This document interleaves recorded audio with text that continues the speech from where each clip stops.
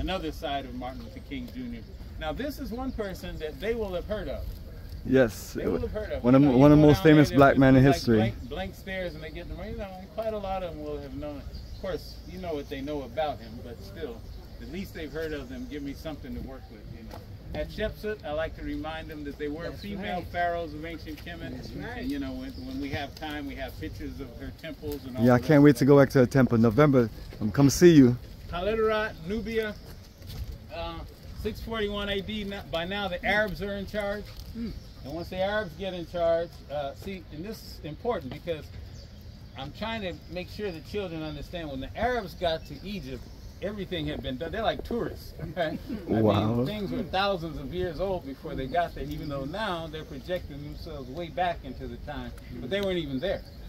Right, and so. But that's what they've done. They've magically put themselves back in time to where it's a time, and you know they got these because when you go to Egypt, they're controlling the whole narrative. All the rest of the stuff. So, but anyway, it's okay for them to lie to their kids, but we can't lie to ours. There you go. But the bottom line here is they got in power in Egypt at the time, decided to go south, kind of like the Romans did, going south against Amenarrenas, Kush, Nubia, kind of this close by area, and he fought them to a standstill, then gave them a whip and pushed them back up into Egypt and made an agreement with them, signed a treaty called Bak, that they can't come through there for another 700 years.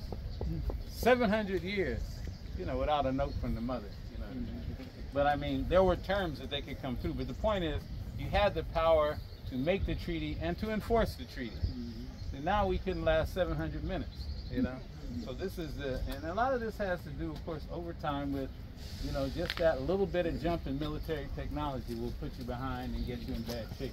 Muhammad Ali, greatest of all times, of course, I tell him about the sacrifices he made based on principle. Lat George Diop, Senegalese king or chief of Kayar, which is a place that you can still go to today. French tried to run their railroad through there. Him and his people fought them to the death. Antonio Maceo, in Cuba, you know, the Cubans had the War of Independence against Spain. One of their leading generals was Antonio Maceo. They call him the Bronze Titan. So if you go there, you'll, I haven't gone, but my friends have seen that they give good tribute to him there in Cuba. Patrice Lumumba.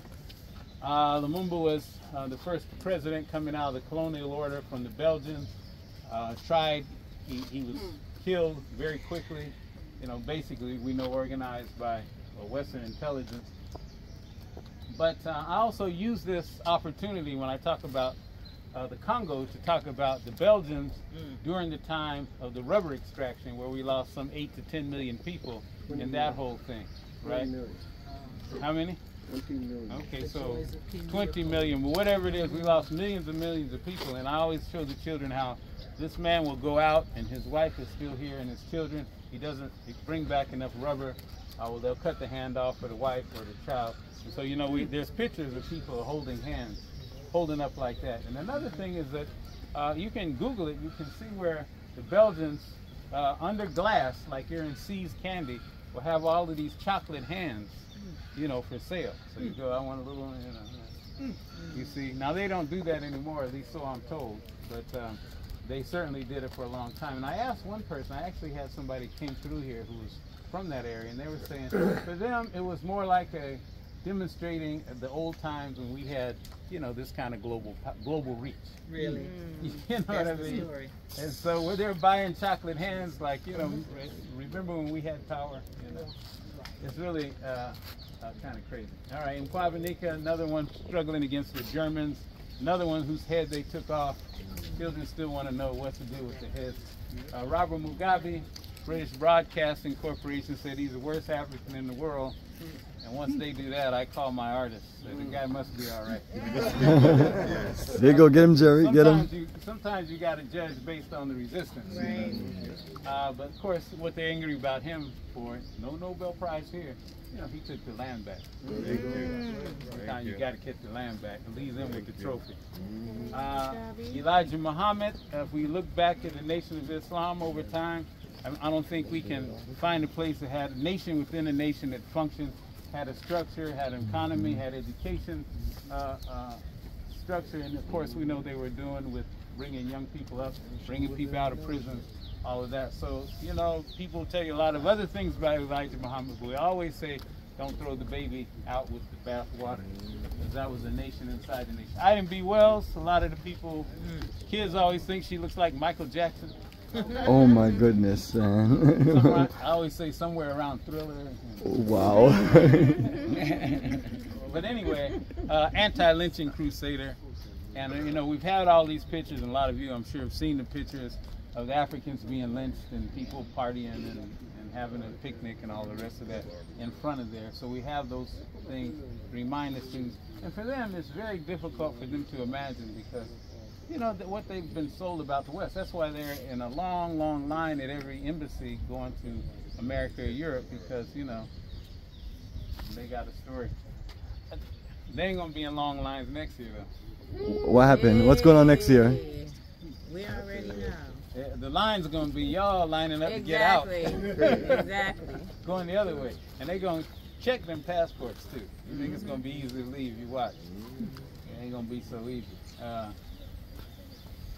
Okay, John Akella, Zanzibar.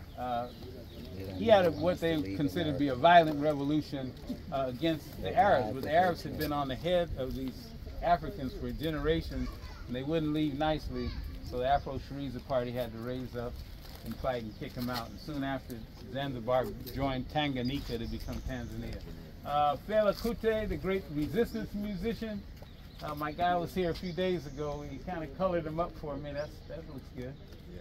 Make a couple of little adjustments here. But anyway. Yeah, especially with the part that's covering up Nigeria and his name. Yeah, so. Well, when I say Fela Kuti, most people will get it. So. But anyway, you know Fela was writing songs, and he was just one of the most anti-establishment truth tellers that we've ever had. And no matter what they did to Fela, he'd just come, they jail him, beat him, whatever. He'd just write another album more insulting to the government than the last one, you know, because he just didn't have fear. They say he died of AIDS, but who knows? 20-something wives, and they were all okay, so I don't know how that worked. All right, Zumbia, Brazil. When in the Africans on the plantations in Brazil, these are Portuguese plantations, when they escaped to the mountains, they were the Maroons, and they called their settlements quilombos. Palmares was the best known and longest lasting quilombo, and Zumbi was the force behind that. Nascimento, we're in the middle of painting touch-up, as you can see, so we still got these words. Nascimento, he was kind of the African-centered activist, scholar, cultural icon there in the most recent times there in Brazil, just for doing things like in black experimental theater and some of the other things. They were kicking him out of the country, harassing him, making life difficult. But he was kind of that African-centered stalwart that was in Brazil during those days. Nascimento. Njoma, who is still alive as far as I know, but didn't know that way back when we first did this. So he's kicking a long time. But they had to get themselves free. Namibia, with Southwest Africa, had to get themselves free from the South Africans, because after the Germans lost in the world wars, they had to give up their colonies, that being one of them. So